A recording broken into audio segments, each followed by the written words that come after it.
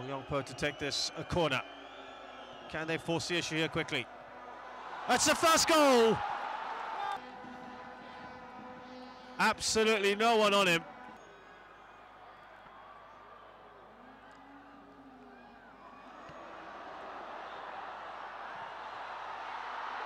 And that has rolled in for a second goal. Slightly more muted celebrations this time.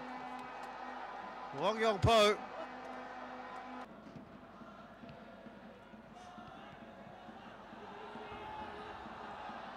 Oh, it slipped past the goalkeeper.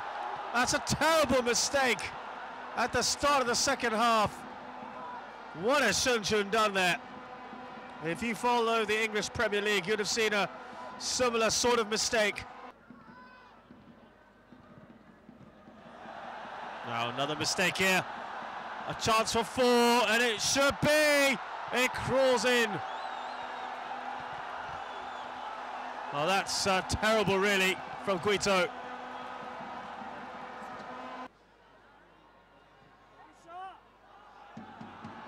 Oh, they get one back here.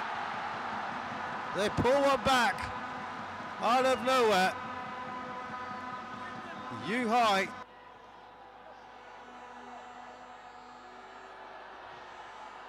Oh, they've squeezed the 5th goal in right at the end of this game.